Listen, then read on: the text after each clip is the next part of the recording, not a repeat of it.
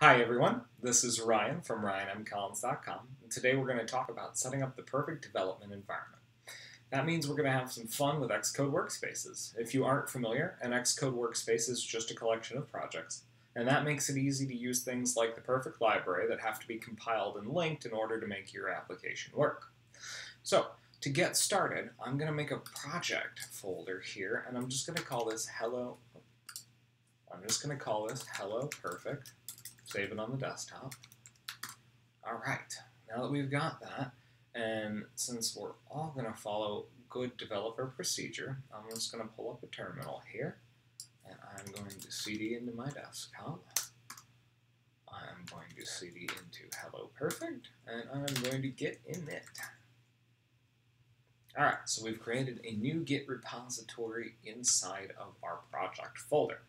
So once we're there, we're going to go ahead and we're going to download Git itself.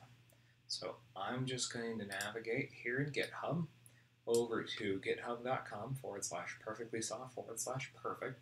You're going to go into the releases, and I'm just going to download the perfect version 1.0, the source code. And the reason I'd like to do that in this video is so that not only I can show everyone using a common download that everyone can get, but they're currently making some back-end changes for the next version of Swift that use package handlers and things that are going to cause our project to be broken if we don't.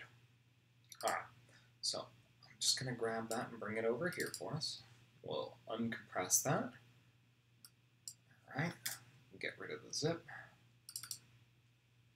Alright, so there we have our perfect release version 1.0, and I'm going to leave that outside of my project folder. Now the reason I'm going to leave that outside of my project folder is because Perfect itself is a Git repository, and once you're working with it, you'll likely have a clone, and you don't necessarily want to manage many different versions of Perfect for all of the different applications you're going to make. You'd rather just have it in its own repository separate and then make references to it.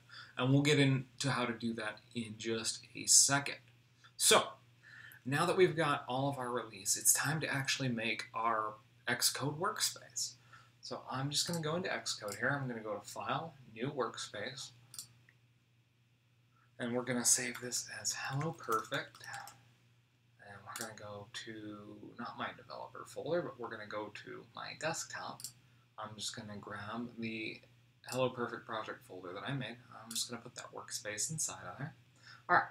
So that's our workspace. It's pretty simple. It's completely empty.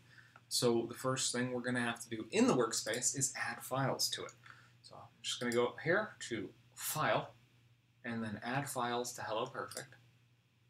Okay. I'm going to go onto my desktop, and I am going to go to my Perfect version 1 folder. Okay. I'm going to open Perfect Library here. You're going to look for Perfect Library.xcode project, hit Options. We are going to make sure that Copy Items to Destination Groups folder is unchecked and that we're creating folder references. Remember when I said earlier, we only want to manage Perfect in one repository? Well, this is how we do that and how we link it without actually having it in our project. So we're just going to hit Add. Okay, now we've got the Perfect Library. I'm going to go over here to Add Files. I am going to go back over to my desktop, grab Perfect version 1.0. We're going to grab the Perfect server. We're going to grab its project file, and we're just going to add that as well. Alright, so now that we have both of those in there, we can actually begin to build our own project. Okay, so what I'm going to do is I'm going to go to File, New, Project, just like you usually do when you're building iOS or OS X applications. I'm going to go into OS X Framework and Library, and I'm going to add a Cocoa framework. And this is how we're going to build it. We're going to call this HelloPerfect. Just keep things consistent. Swift is our language, and we're going to use unit tests. Alright, and then I'm going to go ahead and save that inside my HelloPerfect project folder. And I want to add it to the HelloPerfect workspace in the HelloPerfect group. I'm just going to hit Create. Super!